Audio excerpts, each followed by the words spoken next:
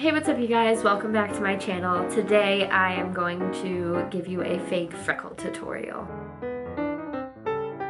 So I'm gonna start with a very clean base and kind of walk you through what I do whenever I want to create fake freckles. Now, I've made a video like this in the past, but it's from I think either 2015 or 2016, and so it's really outdated, and I found some new techniques and new products that I like to use that make it a little bit easier. I personally like having like a lot of freckles on my face, and so having to individually draw each one on with a pencil brush just isn't realistic. I don't have that kind of time. Okay, so the first thing you're gonna need is some type of paint that's safe for your face. So when I researched this, I came across watercolor paint, or if it's around Halloween, you can go to Party City or like a Halloween store and buy brown cream paint. Don't use acrylic paint or oil-based paint on your face. It's not good for your face. So I purchased, this is called Academy Watercolor. I got it from Michael's. They're these little tiny tubes. This is called Raw Umber.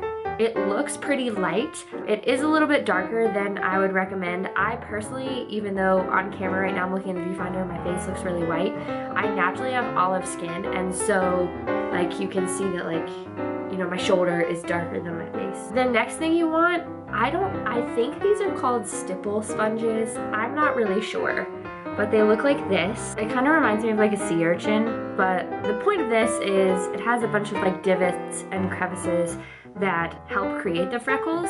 And so I think I got my first one at a Halloween store, and then I bought this one at Michael's.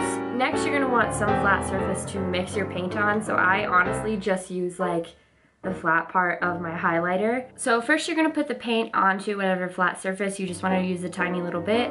And then once you do that, you're gonna add some type of water. You can just use tap water. I like to use makeup setting spray. And then you're gonna wait a little bit. I wait about a minute to just let it set a little bit, because if you don't, then it's too watery and it kind of just like runs down your face.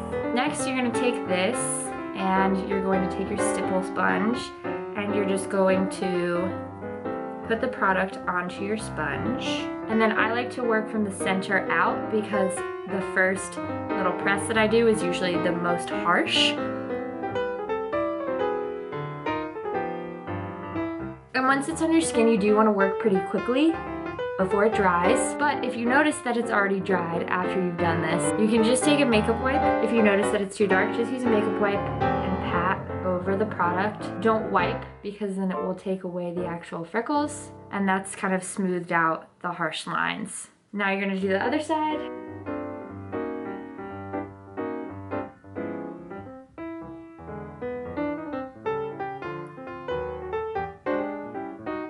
Okay, so now the freckles are on. I like this method because it kind of puts the freckles in random places, and it looks a little bit, in my opinion, it looks a little bit more natural than physically placing each freckle on your face. I like to just focus on the cheek area and then the bridge of my nose. Sometimes I'll put freckles on my forehead, but for this look I don't really want to.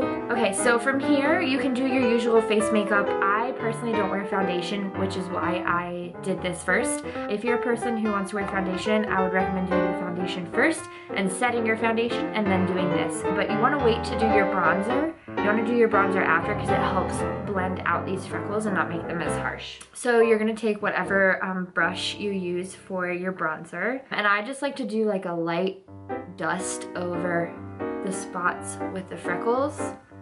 And then I go in and I actually bronze the sides of my face. And then from here I use makeup setting spray and just set the whole face. And this is the finished look. It takes me about 5 minutes to do this. I've got it down pretty well. But if you're just starting out, remember that when you use this kind of paint, if you're noticing that the color is really, really harsh or really dark, make sure you add water to your watercolor. It took me about 3 tries to figure out how to use this product without it looking really weird. Thank you so much for watching. I hope this was helpful, and subscribe if you haven't already, and I will see you in the